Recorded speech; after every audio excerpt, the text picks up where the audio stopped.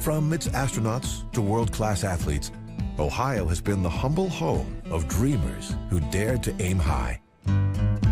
For one pair of Ohio brothers, it took a little ingenuity, passion, and determination to turn their dream of flight into reality.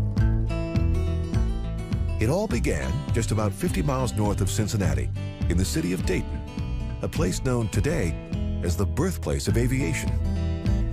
It was here that Wilbur and Orville Wright ran a modest bicycle shop and printing press in a brick corner building that still stands downtown today.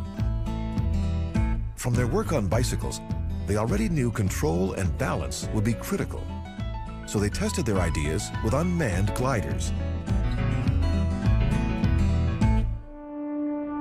Although the Wrights had managed to lift off on the beach of Kitty Hawk, North Carolina, they hadn't found a way to stay in the air for more than a minute. But that was about to change.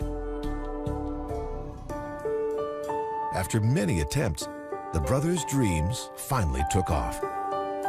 In October 1905, Orville lifted up into the skies in their handmade airplane for their longest flight to date. He managed to circle the field 29 times before finally running out of fuel after staying in the air for a record 39 minutes.